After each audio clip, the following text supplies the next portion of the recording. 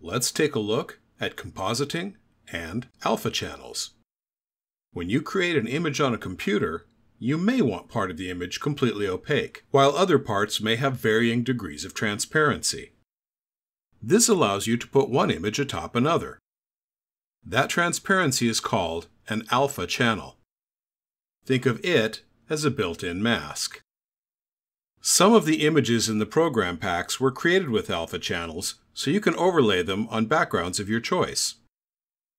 Start by saving your previous work by pressing Ctrl+S. Give it a name that you can remember and find a good directory for it. I'm calling mine Tutorial 01. Blender will automatically add the .blend file extension. This time, instead of adding an image sequence, we'll start by adding a single frame.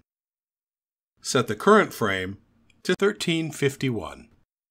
With your mouse pointer over the video sequence editor, press Shift-A to add an image. From the Background Plates directory, select one of the backgrounds. I'm going to use the June sky image. By default, it will load the file and set its duration to 26 frames. Press N to open the Properties tab.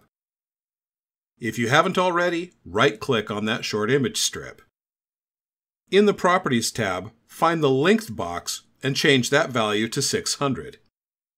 That single frame will now last 600 frames, or 20 seconds. Now we're going to overlay an animated sequence over it. Make sure the current frame is set to 1351.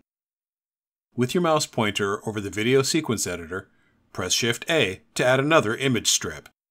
For this exercise, go into the Asteroids directory, then the Oumuamua subdirectory. All the files in this directory have the .png extension. PNG stands for Portable Network Graphics. It's one of the image formats that include alpha channels. TIFF and TGA files may also have alpha channels. Select all the files by pressing A. Press Enter to open the files into the timeline. It will look a bit odd because you'll see the asteroid on a checkerboard background.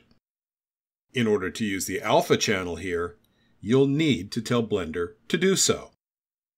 In the Properties tab, look below the File Name tab under Edit Strip. There's a selection box that reads Blend. By default, this will be set to Cross. If you click on it, you'll see a selection of blend modes. To use the image as an overlay with an alpha channel, select Alpha Over. Now the image is over the background. Remember that if you wish to crossfade this with another image strip, you'll have to fade both of these image strips.